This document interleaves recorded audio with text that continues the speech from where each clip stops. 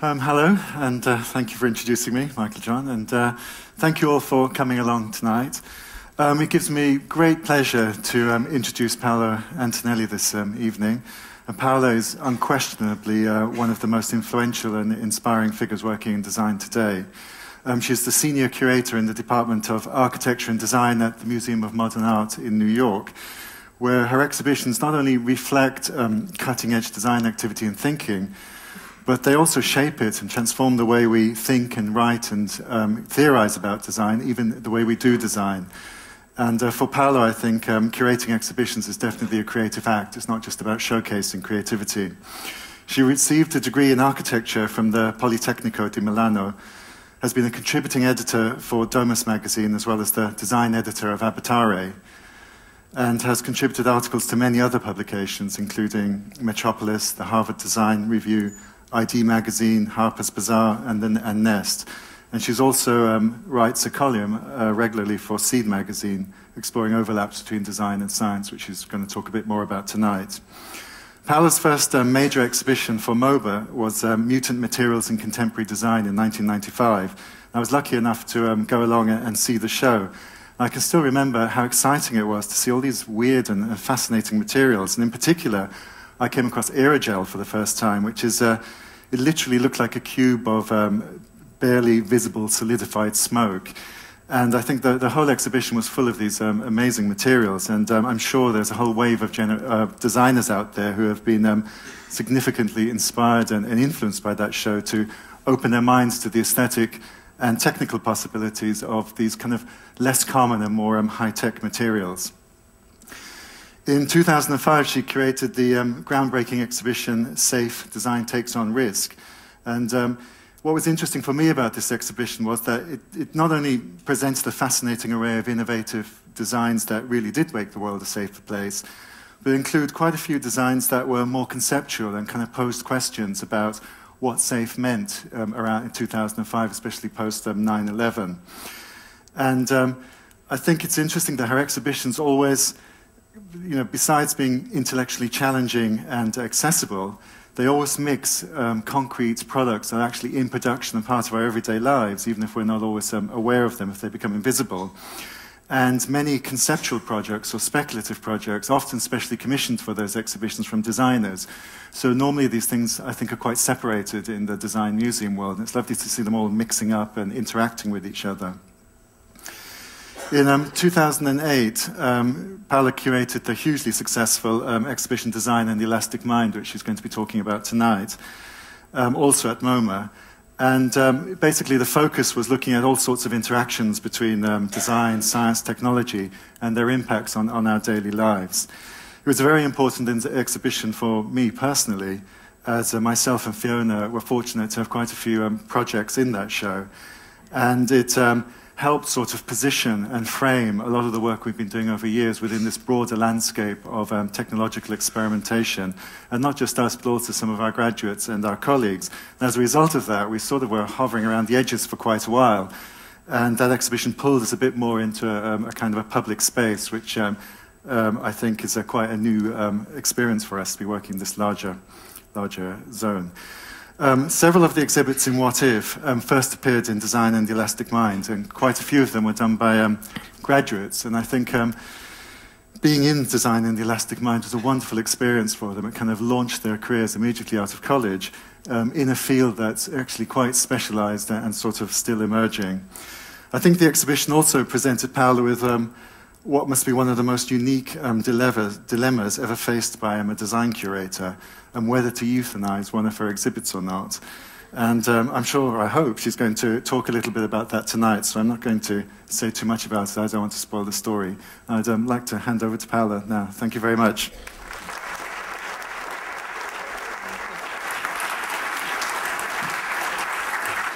Thank you, Tony. That was quite a touching introduction. Really happy you're a friend and you're an inspiration to me. Good evening, everybody, and thank you for taking time from your Christmas shopping on a Friday evening to come and listen to us. Thank you very much. You know, Design and the Elastic Mind was truly a special exhibition for me personally. You know, sometimes in the life of a curator, there's a show that gives you much more than you gave to the show. And I would like to talk to you tonight, not only about the show, but also about what I learned from the show, because I think that that's something that was a gift for me, and that it's going to really inform what I will do in the future. Design and the Elastic Mind started out a little bit as a gamble. And it started out of anger. I believe in anger. Anger really works, and it can lead you to very creative choices. MoMA is a very complicated institution, also a wonderful one, but every time you have an idea, you have to present it to all of your colleagues and discuss it with them. And the truth is that while I'm supposed to learn and understand art, nobody thinks that they have to learn and understand design. So very often I find myself explaining concepts to an audience that doesn't really have the complete metabolism to get those concepts. So I kept on proposing an exhibition that was called Natural, that was about organic design today. For some reason, it kept on being rejected and rejected and rejected until I got really angry and I said, okay, you know what? I'm going to present something absurd and really complicated, so they'll use that as something to bounce the idea of organic design against, and then I'm going to get my organic design show. I decided to present an exhibition on design and science without really knowing what that would be about. I just made up a really good, nifty presentation. They were really excited about it. So at that point, I found myself having to do this show. Luckily, I have really great collaborators. The first one is Patricia Juncosa-Vecchierini, who's my curatorial assistant, who's much more than a curatorial assistant. She's really an interlocutor. And then I have the so-called design community. Every time I have an idea, whether it's good or bad, an idea that I have to do something about, I send emails to everybody I know. And I ask them for help, for ideas, you know, very humbly, and it becomes a collective process. So Tony got one of those emails, and Fiona, everybody. And then I started collecting, and as often happens with all these shows, also the process of curating the show is speculative, and the idea gets shaped and perfected by what I get back, by the feedback. It's a continuous shaping of the exhibition until the show opens. But the truth is that it was so speculative, if we want to call it speculative, that until 2 days before the show, I could not sleep at night thinking it would be a total flop. And instead it was not. And I was truly amazed by how much people embraced it. The exhibition, as often happens with these shows, was not finite, was not finished. I like to leave it always open so people can finish it themselves. I think it's a process that makes exhibitions more successful. You can also consider shows that you've been at, and the ones that you felt more engaged are the ones where you felt that you could add something yourself. So it worked also from that viewpoint, and it was a complete success. A success not of traditional criticism. Especially in the States, there's no design criticism. You know, all the major magazines and newspapers, which are becoming more and more irrelevant, I should say, have critics of everything: theater, dance, movies, even scent. The New York Times has a scent critic, but they don't have a design critic. So whenever there's a design show, either the art critic looks down upon it or some other critic looks down upon it, but nobody ever knows how to review it. So not too many reviews. Well, the New York Times did the review and a few others, but then it was Science magazine, you know, it was The Economist, it was word of mouth. The reviews that I care the most about happened in the world. Whenever you approach a design exhibition as a curator, you can approach it in many different ways. Where do I go? Like this? On the left there. Yeah, that's the left. Okay, that was the right, I guess. Sorry. Keep it the other way. Yes. There's many ways to approach a design show. But because design does not really exist yet in people's consciousness as an autonomous creative discipline, you know, it's very few places in the world where that happens. You often have to define it by default, either putting it in juxtaposition with architecture or with art or with engineering. And I want to show you here one image of a show that that I love because I can feel the sweat of the curator, the intellectual sweat, because Philip Johnson would not sweat. But this show was in 1934. Philip Johnson, the very controversial architect, thinker, and professional provocateur, was involved in MoMA since the beginning. And he tried to do this show, Machine Art, many years before it actually happened, but he was rebuffed, like I was, by his committee of peers that reviewed the exhibition proposals. And so his first shows had to be about furniture, you know, showing old furniture and new furniture, Bauhaus, and so on and so forth, until in 1934 he was able to do what he wanted. He wanted to show pieces of machinery, coils, propeller blades, and the famous ball bearing that is still a symbol of the MoMA collection. He wanted to show them on white pedestals against white walls as if they were Brancusi sculptures, to create a shock, a distance between the viewer and what seemed to be mundane everyday objects that would elevate them to the stature of art. So what he did is he created a distance. The distance was the cinematic or the dramatic tool that he used to impress in people's minds the fact that design is, as I believe too, one of the highest forms of human creativity. That was 1934. Today, we cannot use that stratagem anymore because the public, you, even children, want to have context. Instead of distance, context is what gives objects meaning and elevates them to whatever stature you want to elevate them to. So the job of a curator today is instead to explain in a way that doesn't have to be completely definite and detailed, but that gives you at least a feeling of where the object is coming from. When it comes to a speculative show, see, okay, right, now I learned. When it comes to a speculative show like Designing the Elastic Mind, what you want to give as a context is this idea of fervor, of fever, of liveliness, intellectual liveliness that is happening in some parts of the design world and of the science world. In order to get to this exhibition, also the process had to be speculative. And so what happened, something really fortuitous happened, is that there's a magazine called Seed. I don't know how many of you have seen it, but it was founded about 3.5, 4 years ago. And since I'm a magazine junkie, I was in one of those magazine stores in Manhattan. I picked it up, and it was in issue number 1, and I started looking through it. I saw it was a science magazine, and I saw it was serious, but the articles, instead of being like 15, 20 pages like Scientific American and totally non-understandable, were like 2 pages, and although really studied and researched and serious, I could read them. But the most attractive thing was the graphic design was great, but there were party pages like in Vogue magazines. Instead of being models and socialites, they were like pimply scientists, sorry. And they were having a great time and really celebrating science as if it were something fun. And I thought it was really charming and wonderful. And so I subscribed right away. And a few months later, I get a phone call. Hi, I'm Adam Bly, and I don't know if you've seen it. I founded this magazine called Seed, and I started laughing, and I said, please look at your list of 17 subscribers, because I'm there. And he said, well, I like what you do. And I said, well, I like what you do. And so we became friends, and we decided to launch a series of salons. So once a month, we would throw together designers and scientists at total random. He would offer his best scientists, I would offer my best designers. We would together decide on a theme. The themes range from beauty and elegance to honesty to is truth possible, just all of these different general themes. And we had designers and scientists talk. And it was an audience that at first was kind of awkward, that the scientists were telling the designers, oh, I'm sorry, I have no sense of style, as if design were style. And the designers were telling the scientists, I don't know how to solve the simplest equation, as if science were equations. So this really cute misunderstandings at the beginning became a real solid dialogue at the end. And it was a fantastic way to go, to try and, as Tony said, try to do something creative also when you do a show. Designing the Elastic Mind was the result of all this. Not all of the objects in the show came from these collaborations. They will probably come in the next 2 years. It takes a while for ideas to become projects, to become scenarios.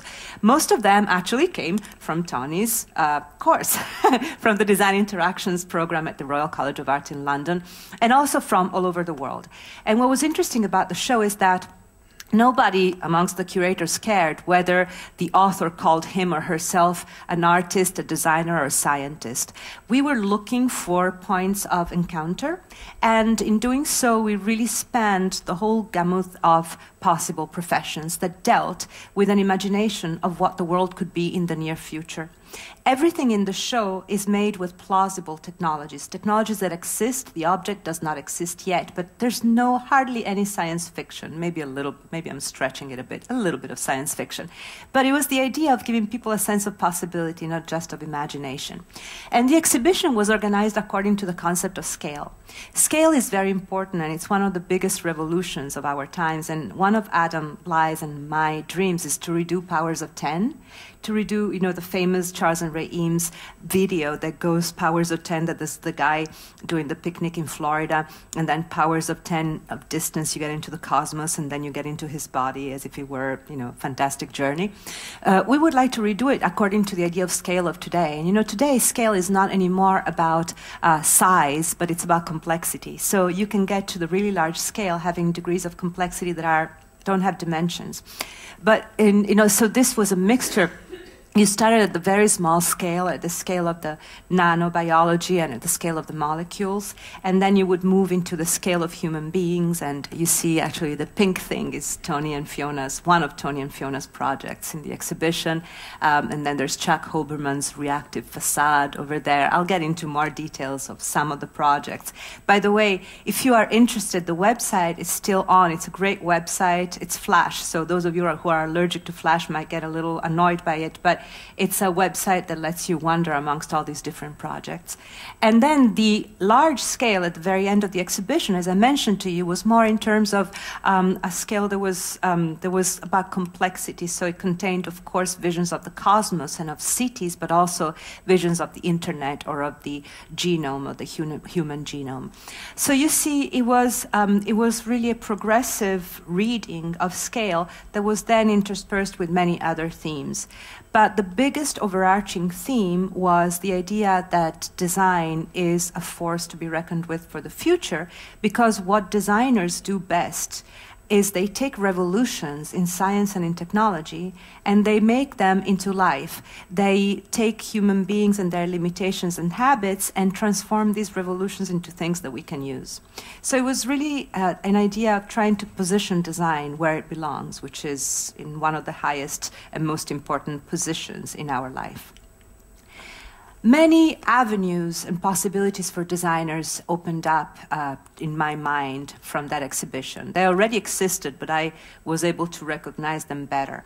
And I don't know how many of you here work as designers, but until a few years ago, when you decided to study as a designer, you only had as an option furniture and products, cars, and they would be like separate courses where you would basically just, swirl drawings and without really knowing what you were doing, beautiful, but not very meaningful, or you had graphic design. Today, instead, so much more is open. Of course, I think the pioneer was really the Design Interactions program at the Royal College of Arts in London, and there are so many new programs that are modeled right now after it, which is the intersection really of design and science. And then there are, another model is the MIT Media Lab, which is an intersection of art and technology. And right now there's new universities in Korea that are modeled after it. So there are more and more, the Parsons School of Design in New York, they're launching a transdisciplinary design course. And it's very funny because they made me pretend that I was the woman on the street and they interviewed me and I was like, transdisciplinary design, that sounds kinky, It's like, but so there's all this attempt to really open up because designers are very good at creating teams. Designers don't know about nanoscience and will never know as much as a nanophysicist, but they are usually good at calling up the right nanophysicist. So that's what designers do really well. So one of the avenues was nanodesign. And this particular slide gives you an example of the meeting of scientists and designers that really worked well. In one room in the show, see the alphabet soup at the top left and see this strange thingy here in the center. top left is the work of two nanophysicists and biologists from UCLA. It's a new way to mark molecules, to mark proteins, protein markers. It used to be that protein markers were only fluorescent dyes.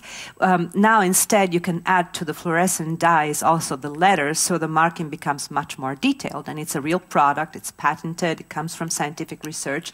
And instead over here is Typosperma, the work of Oded Ezer, a young typeface designer from Israel, who decided as a speculative project that he could try to insert a letter, a typeface and a letter into each spermatozoa in a human sperm, so that each ejaculation would be a different poem. You know, so a completely crazy idea. And these two projects were next to each other in the show, and you should have seen the designers hugging up the scientists. They were so happy to meet each other and so happy to have this short circuit created so that in the future they could use more of each other's skills. But the nanoscale is really where so much of the dreams of designers and the dreams of scientists come together. Scientists have gotten this taste of building atom by atom, so they are getting more into design, into beauty, which first they were shying away from. And instead, designers and architects are dreaming of growing things. You know, the ultimate idea in design and in architecture is to imitate nature, because nature knows best. And it's not only form or structure, it's also the inner mechanism and the sense of economy that enables you not to waste any energy and not to waste any materials. And designers and architects believe that through nanophysics they will be able to do so by having an initial, an initial algorithm, an initial seed that once given energy grows by itself into a building or an object in the most sensible and economical and elegant way. So it's two dreams that come together at this scale. And you see, this is the work of scientists. One of the salons that we organized with SEED was devoted to the theme of beauty and elegance.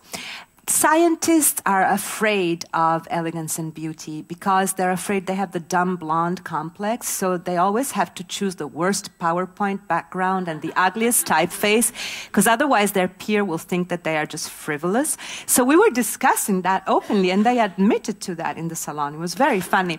But you see here two scientists that are getting kind of cutesy, you know. So this is Paul Rothemund, who was given a MacArthur grant because he invented a way to fold DNA by using proteins, and it's a scientific process, but how does he show the world the process? Through smileys, of course. And instead, this is Keith Schwab over here, who would, he spoke almost like a CIA document. He would blip himself every 3 words because everything was top secret because he was working for the National Security Administration. But you see, and he admitted that whenever you have a nano image, it's never a real image because optics doesn't work at that scale. It always is a reconstructed image that, you know, there's like this microscope that almost touches the surface and then sends back the image to a computer, so it's reconstructed. So you can doctor it and you can kind of work on it.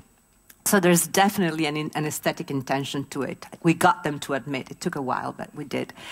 And here is tissue design or biodesign or bioart. It's a new branch. All of these new branches are getting their own names and their own courses. And Oron Katz, you have to really go see the show if you haven't seen it, because there's a lot of it in there. Oron Katz and Yonat Zur and Symbiotica, this kind of itinerating peripatetic artists that are now based in Perth in Australia, but really they're all over the world, are the pioneers.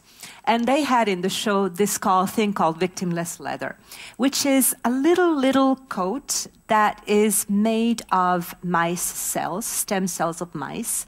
And it was actually alive. You know, they came to the show with an incubator, started the whole process with a scaffolding of proteins, and then they let the cells grow onto the scaffolding.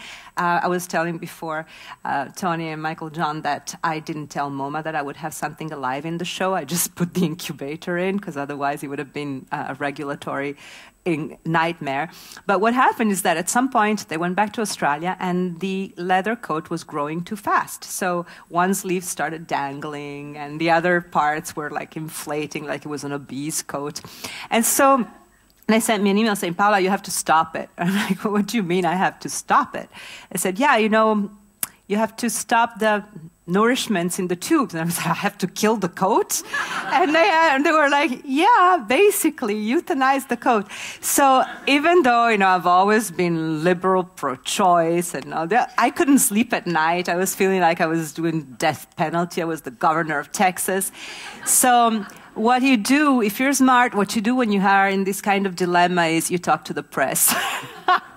So I told some people, actually they were great, the people from The Economist, because I love them, and they wrote a really good article about it. But then we started getting threatening phone calls from evangelical groups. And it really, this little thing sparked the biggest debate, and you know what? Good. That's exactly what it was meant to do. So I started having the journalists call the people in Australia. I said, it's your fault, now you deal with them. But in truth, this is what this kind of art design, however you want to call it, is. It's doing what art used to do. It's really provoking questions and putting people ill at ease. It did it with me, so that they think about, and here I'm quoting Tony, not the applications, but the implications of technology. That's really a wonderful quote. So that's what designers do today. They really try to make people think of the implication. And here is the work, actually these two works are in the show so you can see them, of two students of Tony's that worked on Symbiotica's ideas. This is, actually biojewelry is not based on Symbiotica, but it's a wedding ring that is made with your loved one's bone cells. Just take a little bit from the shoulder and then you make your own really, really personal wedding ring. And up on top instead is the steak of tomorrow. If you can make steak and beef patties in vitro, what shape should they have? If you can make a steak into any shape, what should it be? And James King decided that it should be the best scan of the best cow that he could find in all of the English countryside. So the cow was not harmed. It's just an MRI scan. So it really is about thinking of the implications in the future. Of course, biomimicry is another very, very big field, and it's as old as the world itself. I was telling you before, architects, designers, Leonardo da Vinci, Bernini, everybody, and I'm always quoting the Italians, but you can also quote the Chinese. I mean, everybody's been trying to learn from nature.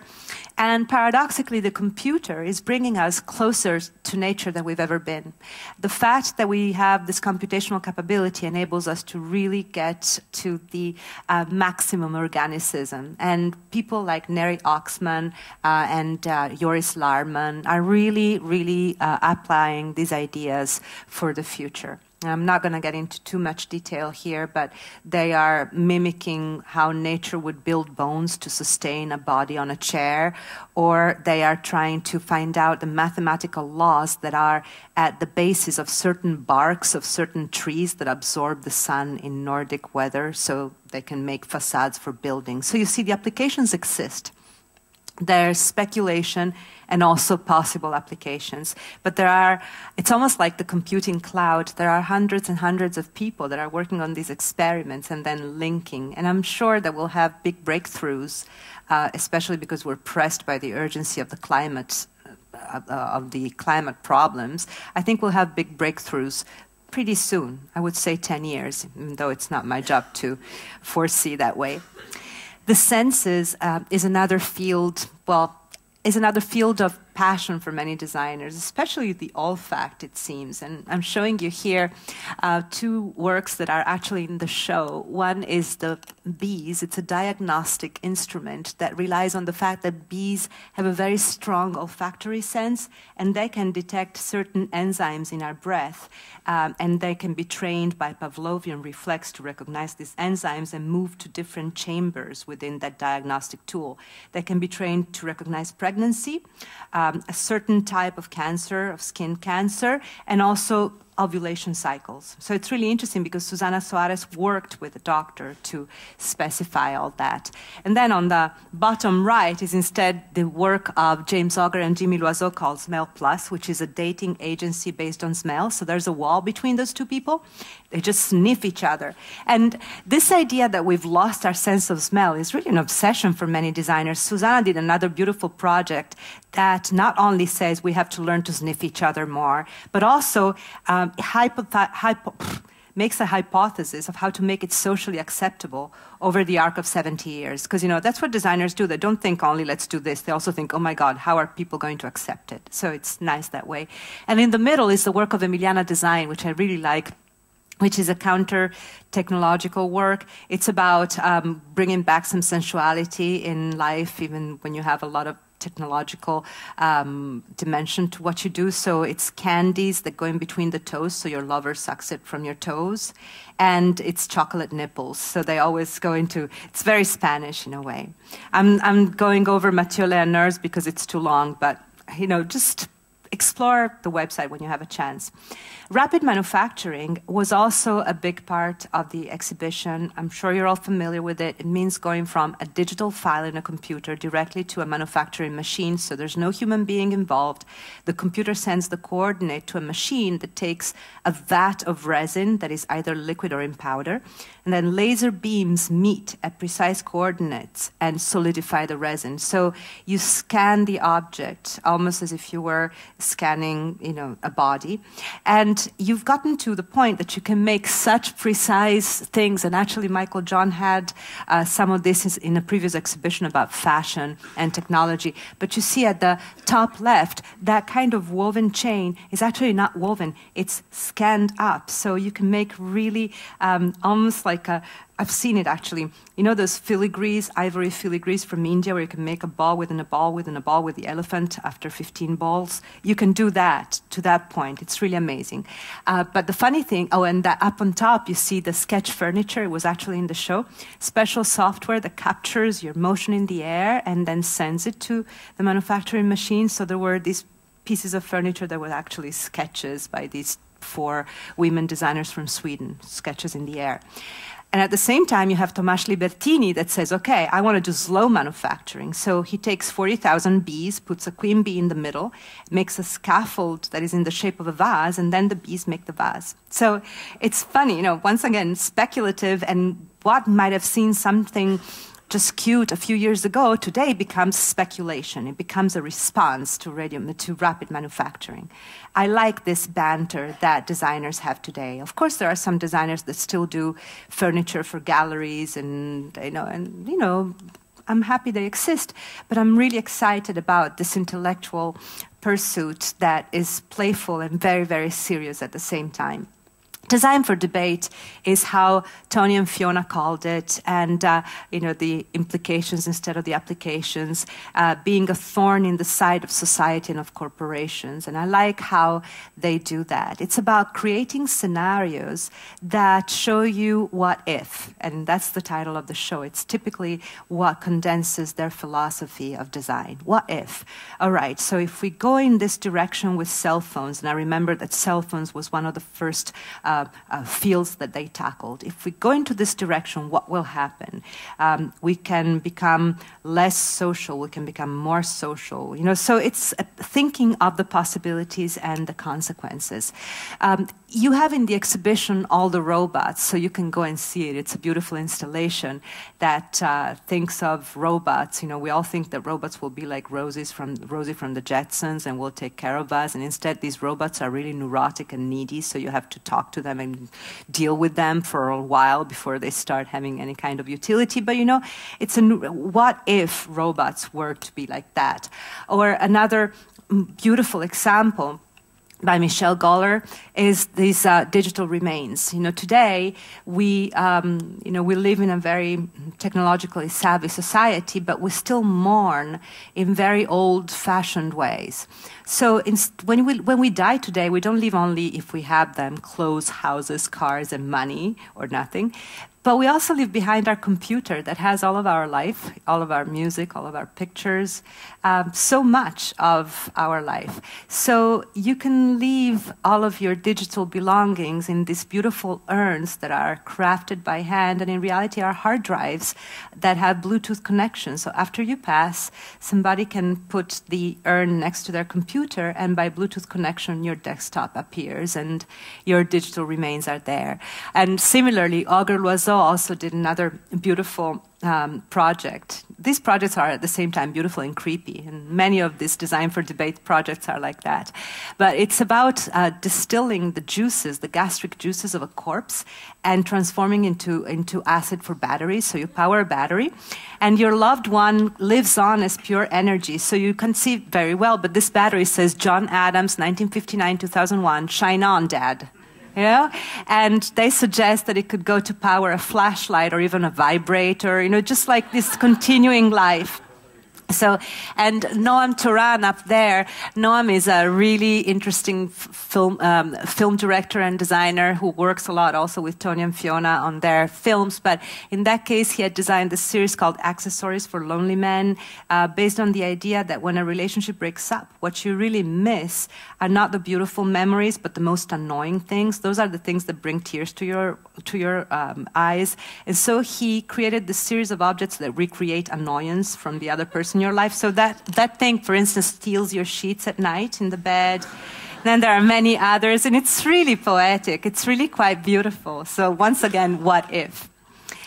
Another interesting consequence of technology, implication of technology, is how it changed the balance between our social life and our individual lonely life. You know, and okay, the adage is kind of boring, and you've heard it before. You can be totally alone in a subway train in New York on a Friday evening at 6 because you have your iPod and you're completely isolated, or you can be at home physically lonesome, but in reality plugged into all your social networks. So the modulation, how you're able to control your interface with other people, has become really crucial, and many designers are working on it, especially Auger Loiseau. Once again, you know, they've experimented a lot. Here they have a series of robots that transform insects into energy. You can see them upstairs. But in this case, they created like the social telepresence enables you, using a military technology, enables you to, for instance, experience a date. You're too shy to go on the date, so your friend goes on the date, but you're wearing this helmet, so you're by yourself and you're just going through the whole date. Or the thing that's floating over there is the idea that we hardly ever have a kind of tranquil phone conversation anymore. So a conversation could become almost a spa experience. So you go to the spa, you get a massage, etc., and then you make a phone call floating in the pool in this beautiful kind of helmet. That, you know, just the idea of making a conversation is a really relaxing, beautiful way to connect. Connecting also with technology is what I'm interested in focusing in for the future. These are pieces that were in the show. They were actually some of the best hits of the show, especially the one on your right, which is the Shadow Monsters. Very simple software that transforms your Chinese shadows, as we call them, into monsters, adding also sound. And people were going crazy, even the most dignified and kind of, you know, wooden people that I knew were going nuts in that room. But the idea that you can really interact with technology in a way that is completely seamless, that is totally natural, is what I'm really focusing on. Now, I don't know if you're familiar with Graffiti Research Lab. I love these guys. They invented a technology to basically tag buildings and walls by using lasers. So it's totally reversible. It's totally, it doesn't hurt anybody. But somehow the gesture, the graffiti gesture, is still so subversive that everywhere they go in the world, the police come, you know, it's always like this big deal. And also, we invited them to the opening of the exhibition at MoMA, so they performed. And of course, they still have, you know, it still has to be subversive. So they're at MoMA, they're anointed, but they have to write, "fuck you, snobs," you know. So it was really, it was so sweet. And there were two teams. So there was the guys and the girls, and they were wearing the bandanas, you know, the whole spiel. And the guys were down on the floor of the atrium, so they're the ones that wrote "fuck you, snobs." And the girls instead were up on the 4th floor, and they were instead doing the most beautiful work, and they were actually, it was really interesting, all of these cliches and stereotypes thrown together to make a quite beautiful performance. Information architecture and visualization design is an enormous branch for the future. And the interesting thing is that many architects are moving into it. Architects are very frustrated. They've always been frustrated, huh, Paul?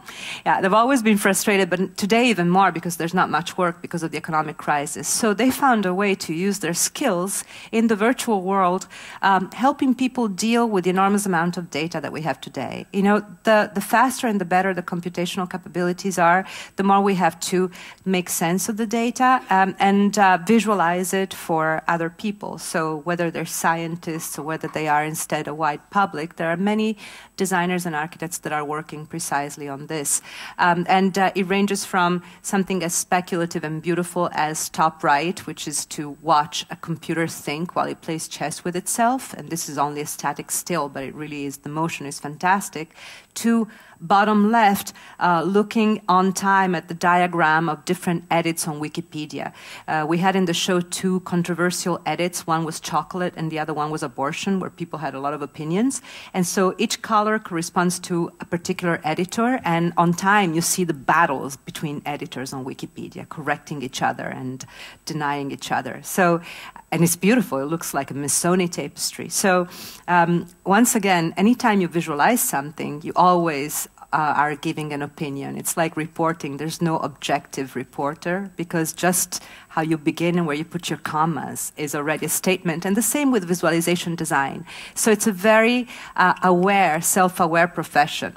Dynamic visualization is fantastic. You know, unfortunately, I don't have the videos here, but looking at all the flight patterns over the United States in time, or looking at all the IP conversations in and out of New York City at different scales, or the screen on the right, looking at how people connect with each other on dating agencies on the internet. A lot of this harvesting of data, whether they are data from the Aviation Authority or from the internet or from, you know, Google and Verizon, are methods to visualize how the world lives and really give a better sense and dimension of how people live. Yeah, I just showed you this. This in particular is a way for me to show you how information, oh my God, I'm already at 35, damn. Well, information design is really a powerful political tool, because in this case, it shows how many blocks in Brooklyn have people that are kept in prison or outside of society by the government of the United States. And each block each red block represents an expense of more than $1 million a year. So it's about saying something outrageous about society and also about expenditure. So design is a political act, and many designers are working directly on social design, working with aging people, with obese people, with convicts and ex-convicts. And also many people are working on the bottom of the pyramid, you know, the famous theory by the Indian economist Prahalad. Yes, that says that the bottom of the pyramid, the so-called poor of the world, are not a burden, but rather a possible revenue source, because they are clients only if you readdress the way you design products. So many people are working, many designers are working on that. And many architects are redressing their own capabilities towards socially meaningful information design. This is Diller Scofidio. I'm sure you've heard about them. They're really interesting architects based in New York, who worked with Paul Virilio on a great exhibition in Paris last year that was about great migrations in the world. So it really is about addressing not the applications, but the implications of where we're heading. And I wanted to show you this because Ant Farm was doing the same thing a little bit in 1975, but what changed from the 70s to today is the violence and the aggressiveness of the message. I love art and design of the 1970s, and they reflected the tough times that we were going through, and they were all about fire, they were all about explosions. Today, people like Dunne and Raby don't use fire and explosions, but they use something that is even more powerful because they get under people's technological skin, and and it's really something that lets the individual think at night, what if? This video, okay, I'm going to go a little over, just a little bit, because I want to show you this video.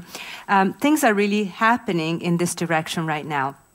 This is a video of a very, very recent project by Dunne and Raby. So recent that Tony cannot even present it because only Fiona knows it. No, I'm kidding. But I just saw it. I was in Singapore with Fiona at this Congress. And Fiona presented this beautiful, beautiful project. The idea is that it was based on how will we be able to eat in the future when the population will reach 8 billion and the resources will remain the same. So Tony and Fiona thought about trying to eat things that we usually cannot eat, shrubs and other undigestible things that contain nutritional elements but are not digestible. And they do so by basically outsourcing digestion.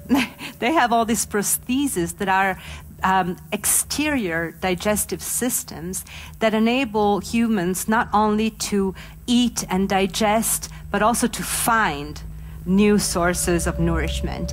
And you see, this is the very beginning. It's a beautiful video, it's a beautiful sketch, but already it has started a debate, because I understand that Fiona was just 2 days ago in Germany, where genetic engineering is taken really seriously, and she found herself in the middle of a very heated debate.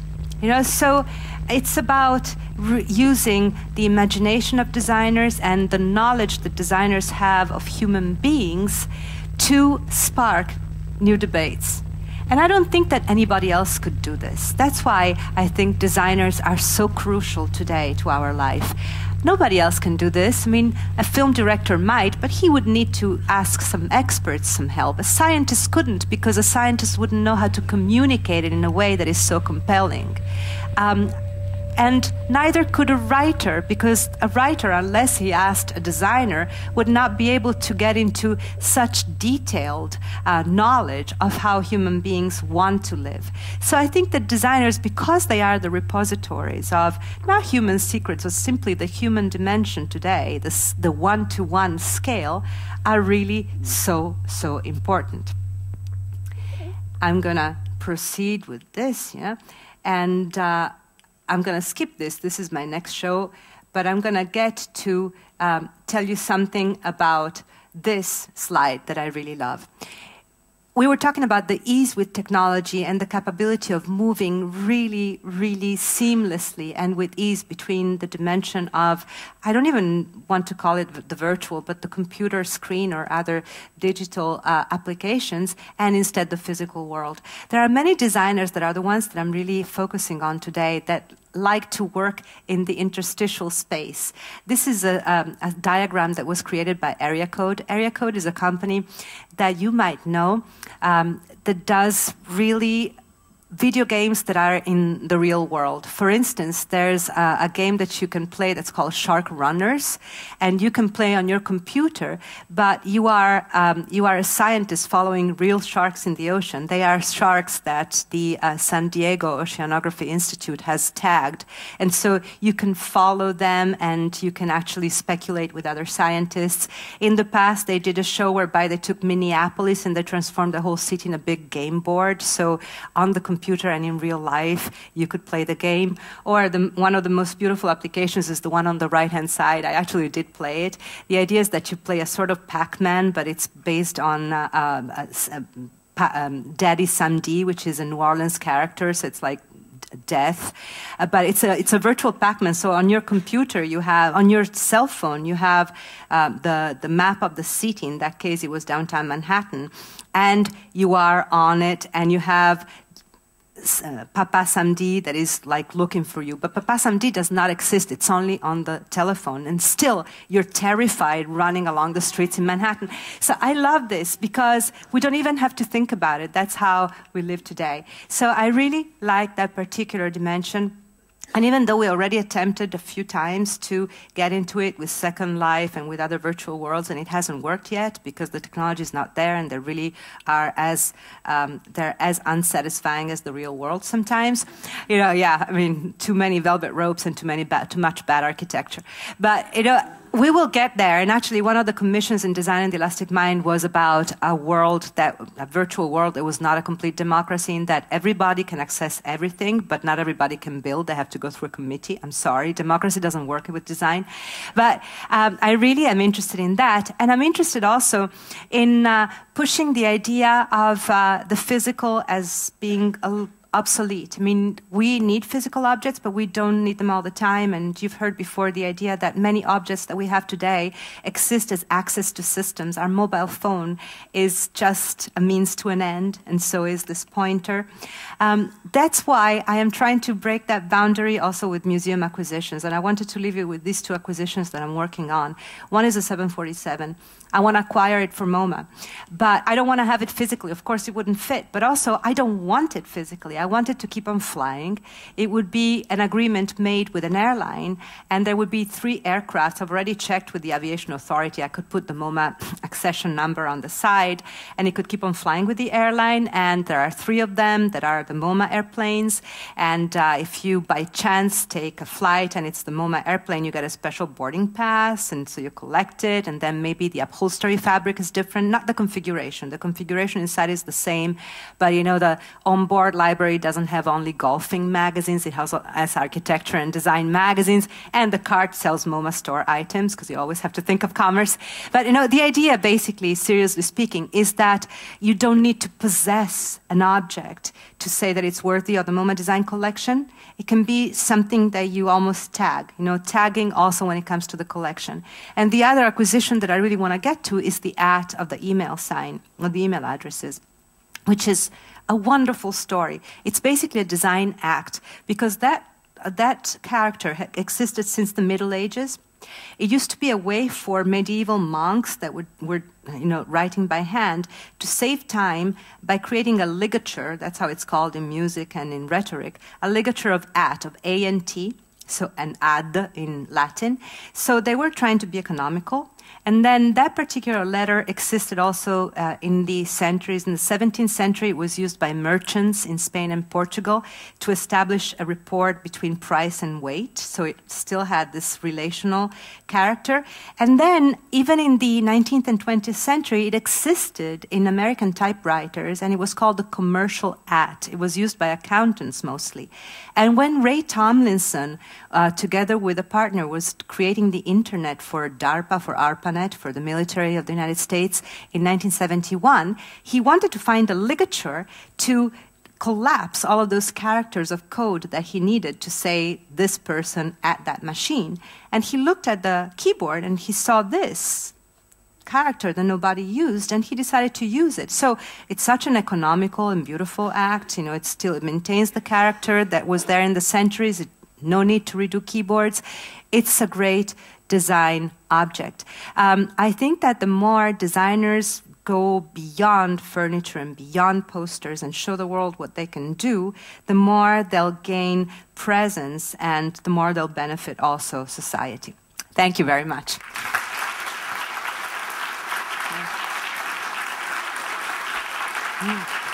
Thank you.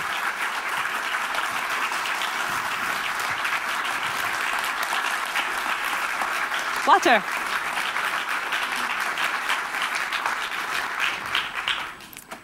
Thank you very much. You're that was very a welcome. wonderful and inspiring talk. Thank you. A little bit uncomfortable seeing my own project presented much better than I would. But I think the idea is that I'll ask you a few questions to kind of open things up, and then we'll open it to the audience after about 10 minutes or so for another 20 minutes. You've actually, I had quite a few fairly straightforward questions that you've already answered. Oh, so I have to sorry. go on the more complicated ones. But before that, you had to rush there at the end, and you mentioned that you had some ideas about the projects you're thinking about, and that you'd like, you know, that are up and coming. Would you like to say a little bit more about that? Absolutely. With these mics, you can't really do a little burp. You know, you have to be careful. I'm like, oops. You know. Yeah, the next exhibition that I'm working on is called Talk to Me, and it's about the communication between people and objects. So it's a lot about interfaces, a lot about interaction. It's about, once again, real world ATM, you know, bank teller machines and interfaces that we use every day, and better ones that have not been created yet, and immersive worlds. I'm still working on it, you know, and it's still in that big magma state at the beginning. But then I'm also I haven't presented it yet, so it's almost a secret amongst us. I also would like to do an exhibition called Monsters in the Garden that is about taking the best and most gorgeous construction machines in the world and putting them in the MoMA sculpture garden and doing like a Jurassic Park with also a sound designer and a really serious book on construction machines. So, I mean, truly, ideas are $1 a pound sometimes. I mean, not that they're not valuable, but there are many. It's the ones that you decide to actually make happen. That's why I'm hoping that one day we'll have a way to only count on our own time and workload in order to make ideas happen in a virtual world. So maybe it's impossible. And one thing I'm quite interested in, you touched on it in the talk, was this relationship to science fiction. And, you know, it's always very difficult, especially with the speculative work, to draw that line on the one hand between sci-fi and just kind of imaginative thinking. But also, again, another thing you touched on, but I'd like to hear more about, is what do you feel the difference is? You know, that you were saying that design can offer more, but what that more is in comparison to a really seductive, beautiful sci-fi film or a really intriguing, in-depth novel? Well, I love science fiction.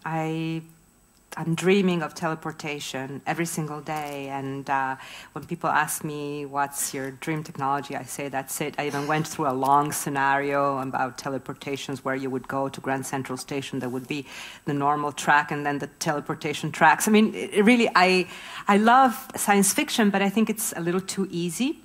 When I used to teach a very big group of students that were coming from the whole campus at UCLA, what design was, I would often get the question, what is the difference between art and design?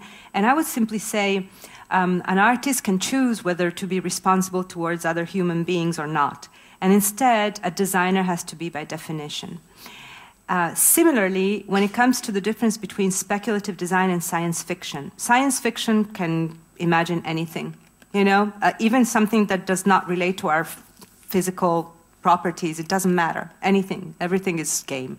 A designer instead has to deal with reality still, and speculative design stretches design to the limit and pushes us to the very, very limit of what's possible. To me, that's much harder and much more challenging, even though sometimes I might have more fun watching a science fiction movie. Right. I think I read somewhere recently that there's a lot of talk at the moment about, you know, can design save the world? What can designers do to save the planet and all this sort of thing? And I think you pointed out that's a rather bombastic sentiment for designers, and maybe what we can do is improve the world in some way. But faced with massive challenges like climate change, I mean, how do you have kind of ideas about how design, you know, obviously we're not talking about you can't actually solve and fix the problem.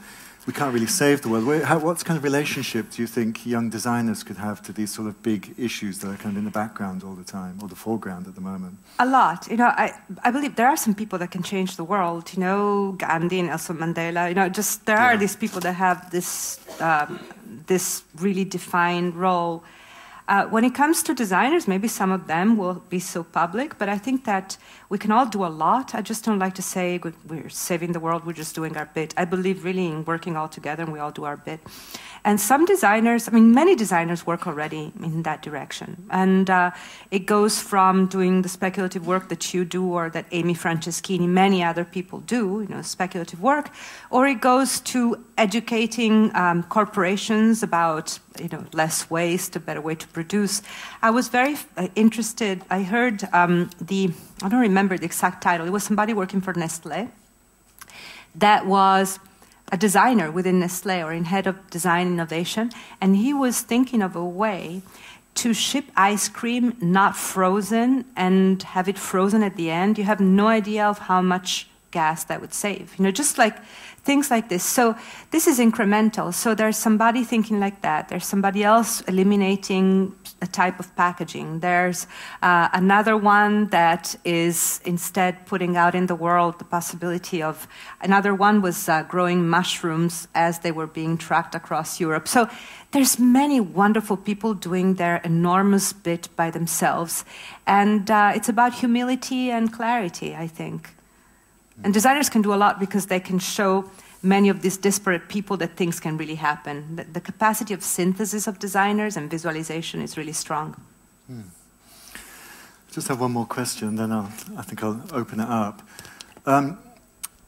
Traditionally, for some reason, in 3D design, maybe more than architecture and graphics, there's a real kind of aversion to theory, or almost a repulsion from theory. Yet, as we're moving into more and more complex times, it seems like theory could be a very useful tool for us. I mean, why do you think there's this very specific aspect of design is so anti-intellectual and anti-theoretical? It's so funny. I have no idea. I've been thinking about it a lot because, first of all, what is theory? If by theory you intend the endless discussion, quoting Baudrillard and Lyotard, around the table, you know what, I've had enough of theory too. But discussion, more discussion is certainly important, and then you can bring in also Baudrillard and Lyotard because they deserve it, you know. But architects are very different. Like, there was a moment in the United States where it was all about quoting Derrida and quoting philosophers, and nobody was building anything, and they called it conceptual architecture. Now, maybe because design is moving into conceptual design, it will move also into more theory, even though I'm sure that there will not be the same kind of quoting philosophers all the time. But I think it goes with the territory. When all of a sudden you stop making, and you start thinking twice before making something, you need to have theory. So that's why more theory is happening. I think. Yeah. But you should tell me more, because you're the one that's actually doing things. I think we're kind of anti-theory as well. Yes. But it's more, in a way, as you were saying, how to think and discuss and then translate those thoughts and ideas through the material world into more concrete outcomes. But like you, I have enough of a parallel channel of theory and a parallel channel of activity that never seems to meet. Right. And I hope the designers who are moving into a more intellectual space will avoid that pitfall for sure. I hope so, yeah. That necessity has always been considered to be the mother of invention. And therefore, no matter how one projects, imagines, or all the other abilities that different people have, may I ask you if you could visualize that necessity is an absolute motor long before any of the other ideas of theory or any of the other factors you have referred to? I completely agree with you, and I regret not using the word itself, necessity. Maybe it was too taken for granted. I mean, we spoke a little bit about urgency, but necessity is definitely a very, very strong motor. And interestingly, when I was in Singapore 2 weeks ago with Fiona at this World Design Congress, there was a very, very impressive Minister of Finance, speaking of the government of Singapore, that was saying, all of these great ideas that they had in mind, and at some point he turned to the audience and said, of course it helps to have no choice. And interestingly, urgency and necessity usually is where the best of design comes from. And I'm sure that Tony and Fiona always think of this idea of urgency because there's always some anxiety to their projects, so a sense of anxiety that is always making you feel that you better do that, or it's the what if. So I agree with you. Thanks for this note. Okay, I think, did you put your hand up? Yeah. I thoroughly enjoyed your lecture. Thank you. And I can remember years ago moving to Italy and being struck when you're suddenly in an environmental society where people really appreciate design. Yeah. Clothes, furniture, shoes, everything. And then in comparison, you think of lots of other countries where there's very little interest in design. I used to live in the UK, and I don't think there is a huge amount, really, amongst people. And it makes me think of the idea that, I was wondering your views on it, almost like, catching in the phrase of democratizing design. And by that I mean not dumbing it down, but the idea of trying to, say, translate the ideas of design to as wide a number of people as possible. Because lots of things that you talk about, to me, seem to be that you end up consciously making a decision and thinking of your actions in some way. And then that idea of democratizing design, I was thinking, is that one lever to address that bigger issue that you mentioned of dealing with climate change or financial meltdown, whatever it is? I was wondering if you this is but it's not only me. There's a lot of the design world that's thinking of it. And there are various theories. There are some people that come especially from a corporate design background that are trying to establish this idea of design thinking. I don't like the slogan, but I like the purpose. Well, the initial purpose was to try and convince more companies to buy their services, of course, but it can be used also in a non-cynical way. It's the idea of divulging a sort of method. You know, like people know about the scientific method. They might not know exactly how to apply it, but they have a sense. So the idea was to explain a design methodology, you know, which is based on the idea of creating prototypes, thinking of the what if, always building scenarios. That's one way to go. Another way to go is to expose people to as much design as possible and describe it, you know, which is what I try to do. Maybe we have to come to it at the same time, in the sense that I think that people design every day, and I'm not saying it to be cute, it's the truth. People make design decisions, and also when they come to design show, they might come to MoMA to see Matisse and Picasso, and not thinking that they want to come for the design show, but then they stay longer and they respond more wholeheartedly to the design show. So people know about design intrinsically. I think that we have not, in many places in the world, we have not found a way to position it in the cultural dresser yet. But, you know, to your observation about Italy, each country has, or each city has a different strength. I personally believe that the UK has a lot of sense of design, but it's more of an engineering kind of design, but I find the UK very sophisticated in design. Italy is all about the style kind of design. Then you come to the United States and to New York, and people don't know about design, but their habit with contemporary art is amazing, and instead I learned nothing about contemporary art in Italy. So different places have different, you know, comfort zones in culture. And what is nice is to try and open them to other influences. What do you think about the idea of explaining more design to more people? Well, it's something that comes up a lot with our work, a kind of related thing, is whether, not so much a lot of people, but this idea of elitism and addressing minorities and showing through museums and things like that. And that's kind of got me thinking about the idea of design in relation to large groups of people. And I feel that you need all the different groups. You know, even people who go to art galleries still need to be challenged about the role of science in their life. It doesn't mean that because you're addressing those people, it's somehow elitist and exclusive, and it should all be aimed at a kind of massive audience. Mm-hmm. But like you, I think some of these new developments or recent developments like design thinking are very interesting for, you know, two things, really. I think in the UK in particular, it seems to be taking off at the moment, but in a sort of a scary way, almost in relation to government kind of wishes and desires. So it almost could be imagined as a form of sneaky social engineering. And that side of it really disturbs me. But then as a sort of way of spreading design out of the design profession into other areas, I think it's extremely interesting. But I'm not sure, I haven't really seen good examples of it that convince me yet. Just one last comment. About 3 weeks ago, I co-hosted an exhibition with Julia Casson from there. Oh, yes, yeah. And there was just the experience then of seeing design teams partnering with a design partner who'd never experienced that before. In that particular case, there was usually something related to some limited ability, say short stature or something. And the experience of that person working with professional designers and feeling quite amazed by that experience and coming up with amazing designs. There were 5, you have to talk to Julia about it, there were 5 amazing ideas that came out of it, out of the blue, just because you had that dialogue taking place, which would never normally take place. Thank you.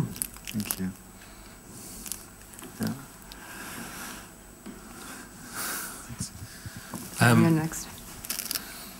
I was just intrigued, Paola, by the 747 and the @sign, and they seem to be two extremes of collecting in a sense. And I get how you can tag the jumbo jet, but I find it more difficult to understand how you do the @sign, how you collect it. Maybe you could. Well, once again, it's about not needing to collect something specifically. If you wanted to know exactly the details of the collecting, the acquisition itself would be the @ in the original typeface of the Model 33 typewriter that Ray Tomlinson used, right? So it's that particular typeface, and then every time we print the @ in another typeface, we indicate in the label what typeface it is, as if it were the material of an object, you know. So, and it doesn't really matter. What we have in the collection is the @ and everybody has the right to have the @ so everybody can have it, just like everybody can have a Post-it note, and it's also in the MoMA collection. It's the extreme idea of design. Design is at MoMA because in the founding director's mind, it was the chance that every person in the world had to have art in their lives, even if they didn't have much money. So, the @ is the extreme of that, but I feel that it all flows from the same idea, which is that of design being something that goes into the real world. It got me wondering, I mean, when you think of whether it's an educational curriculum or a factory process or a military campaign, you know, in some sense, you could all say they're subject to design. So, is there anything which is beyond the purview of design? Yeah, I try. I stop at the 5 senses, not even the 6, the 5 senses. To me, there needs to be at least one of the 5 senses involved, because otherwise it becomes too much. Now, I'm working on a symposium on scent as a form of design, and I don't know if it would be right for MoMA to collect the Chanel 5 perfume. I think it's a little too much. I think that when it comes to MoMA, I want to keep something visual happening. But, so I know my context. MoMA is one thing, but I think we can do the @ without any problem. But scent, no. But if I had to go outside, I would not do an exhibition on music as a form of design because I'm ignorant, but somebody else could. And I would go and try to understand. Scent I can get to still, but everything that has senses involved I consider part of my world. Thank you. Actually, that was him. Yeah, this is a comment more than a question. Excuse me. You were talking there about how to bring an awareness of design as thinking rather than just as a thing that happens. And I think that to bring it to everyone, you almost have to, as you said, contextualize it. And for me, I've no background in design, but I became aware of design thinking by being introduced to a Mac as opposed to the PC that I had previously, interacted with. And for me, that kind of raised the whole debate of Mac versus PC, and Mac bringing, let's say, elegance of design into something that I take for granted. And I wonder, is that not the way to do it, is to take things that people normally interact with, for example, mobile phones, and say, this is good design in a mobile phone, this isn't good design in a mobile phone. Or for example, with cars, like everyone drives a car, and people know that there are differences in how cars operate, but it's never couched in design language, or at least design thinking about how that interacts with your life. And almost I think that maybe the job of a designer isn't just to create great design, but it's to step in to the debate and introduce a design perspective. Whether that's, for example, when a radio station decides to have its news, is it at 12 o'clock or is it a quarter to the hour, and how does that impact on people's enjoyment of a radio show? Or if it's on, like within an Irish context, of how you organise your government, and whether voting for TDs on local issues or your representatives on local issues, and how that impacts on how the country is nationally run. So I think it's almost that I think that there needs to be more spokespeople in design, in society, who are designers. No, I completely agree with you. But not only, they don't need to be designers per se, but I'm always complaining that there's not enough coverage of design. And what I would dream of would be a really, really good writer writing about design in a compelling way. So to write an essay about design that is as fascinating to read as an essay on baseball. I couldn't care less about baseball, but if something is really well written, I might even read it.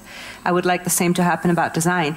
And sometimes I say that I would like people to be as cognizant of design as they are, for instance, of music and politics, as you said, or movies. I can't say that everybody's a movie expert, but at this point in life, we all know what a director of photography does and what a production designer does.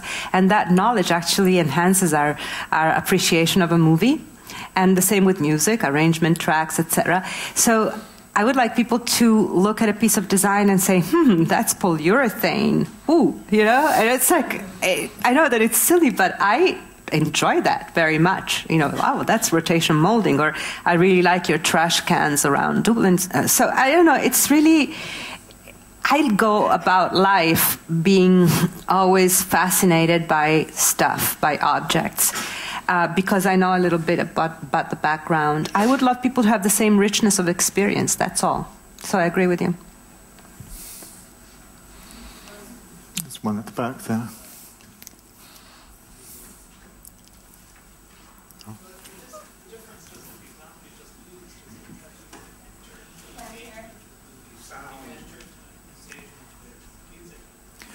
Sorry, sorry. Oh, wait. Well, he's saying that the difference. He's saying that the difference between the examples that I used in the movie is that people get engaged and enter a movie or enter a piece of music. You enter a piece of design too. You know, I mean, a train.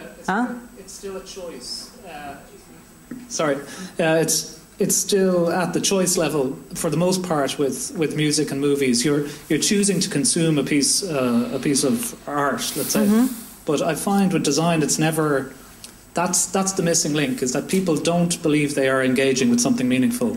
Well, but the Mac PC debate, as formulaic as it is definitely about choice. I mean, you have to choose a Mac so much that you have to pay more.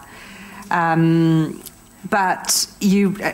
that becomes a really. I mean, if you consider your computer another room of your home or another space of your life, it's a big choice. And every time you choose a product, you make one of those choices of engagement. In some cases, you can't choose, of course. You know, you get the tram that you have in the city. But still, wouldn't it be nice, even if you cannot choose to know more about it and have your own opinion? I think that that's the education gap, is that people understand that. I suppose that movies are art and music is art, but they don't understand that everyday choices can be... Right. So, more exposure, you're right. Yeah? Okay, thanks. Kind of just on the same thing. I mean, isn't it a question of the senses? I mean, I was almost going to ask the same question. I mean, if you listen to music, you get an emotional reaction. If you watch a film, you can get an emotional reaction. You look at photography, but design doesn't... You look at design, so why? Well, you can get an. See, I get an emotional. You do, but you're sitting there, obviously, and that makes sense. Yeah. But why do we not get it? Because maybe I was born to do this, so I got to it earlier. But you can do it too. You know what I'm saying? Right. Okay. But on a mass scale, I mean, we were all programmed to listen to music. Well, most of us anyway. And get that reaction. So what has happened that we don't get it from design as much? And maybe there's too much. See, to me, it's interesting that you say this, because what I always say when I say that design always amazes me so much is because you're a good designer, you have an idea, and it's really a great idea, it's perfect. But then you have to go through the manufacturer, the marketing person, the engineer, the regulations, etc. And there are all these filters. And then if you get to the end and you still have a beautiful object with the idea that shines in it, you're really a genius. You know, there are so maybe that's what it is. You know, maybe you're right. There's something more immediate. A movie, not really. A movie is such a digestive. I mean, I know it because I'm married to a former filmmaker. It's like watching water boil, and it's so filtered also. Maybe a music a little less, but definitely there's more immediacy in other forms of art than there is in design. But that's one of the reasons why I appreciate it. You know, I can feel the struggle. There's over there. Do you feel that intellectual copyright laws and patents and trademarks stifle design by not allowing ideas to sort of evolve? It's such a big deal. By not allowing other people access to them? That as a dreamer, I always say that I wish that all those copyrights vanished. I wish that we could really get to micropayments.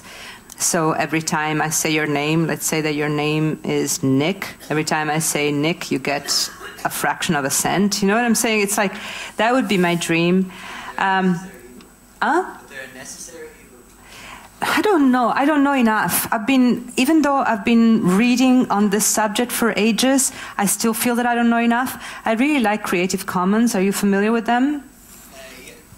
You know, you can choose to give a partial license and so on and so forth.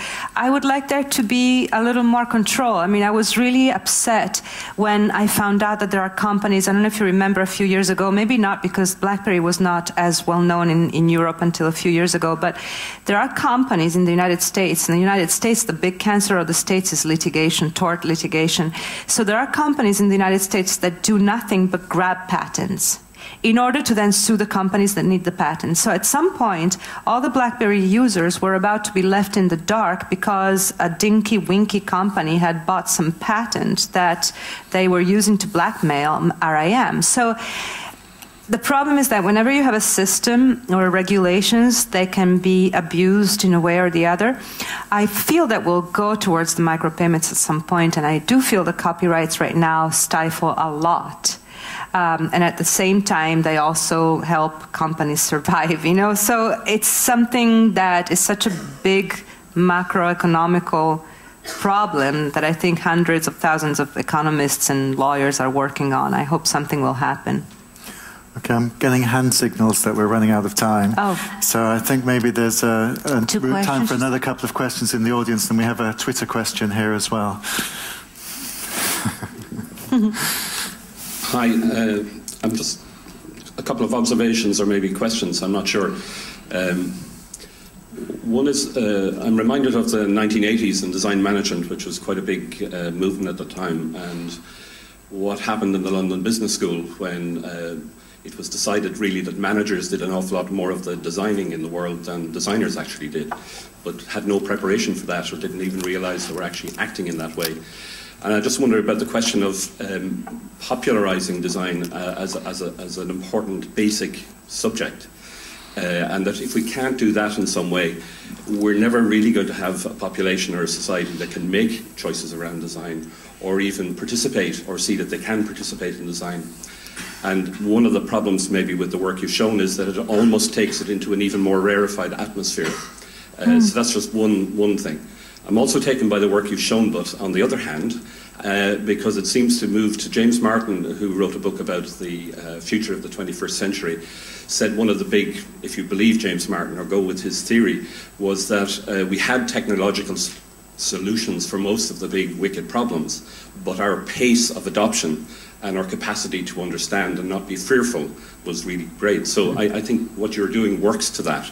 But in a strange way, it seems to almost go against the popularization or the engagement with the general public of design. Just a last comment is that I think it's still a problem because we talk about the Mac, and I love Mac, I'm absolutely a devotee, but it still seems to be associated with a price premium. So when we get that emotional attachment to excellent design, it still seems to come with a price premium, which seems to repeat the problem of it's for select few, it's for people with more money than others, and poor design is really for those who can't afford it. Or it seems to repeat something that happened in the 70s and the 80s in that way. Just so these are, I want to answer, they're observations, thank you, they're good. Just wondering, do you, is there such a thing as too much design? You know, I like music a lot, but I really like to go to a pub without music in it. Yeah, And so if we're walking around looking at every garbage bin and every street lamp and saying that's a wonderful design, doesn't that kind of ruin the world a bit? No, but you know what it is? Yeah, I understand you. You can't really escape design, but sometimes you get a pause because it's non-interesting. I mean, to me, it's always interesting, but I like it. I get lost. I mean, my idea of a great vacation is to be in a city that I don't know, on a bus with a window seat, and just like look out. So. It's stuff, isn't it? Yeah, it's stuff, but it's designed. Maybe it's badly designed. Sometimes, it's almost like pornography, like what the hell? Like a friend of mine, Alice Rosthorn, who's the design critic for the Herald Tribune, does a beautiful speech about the plastic chair, like the bad plastic chair. And it's so fascinating, So definitely there's too much, and it's more inescapable than music or other things are. So. Yep. Okay, shall I put the Twitter question to you? Yeah, please. it's from, well, I don't know if it makes any sense to read out the alias. Well, anyway, Houston. Which of the exhibits do you think most accurately reflects what we can expect from the future of science? The ones that were in there, I'm not sure. Maybe it's your designed elastic mind, or maybe in there. It's in there. Yeah, the ones in there. They're all pretty plausible. I very much liked the one that he tried to crack the mystery of the universe by finding the perfect way to flip a coin. To me, that's really the attempt to control the universe that expresses more our ambitions than what science will give us. But I thought so. Okay. Thank you very much. Thank you. So I think we're going to have to end there, but I just wanted to ask you to give a warm round of applause to Tony Dunne for being such a wonderful MC.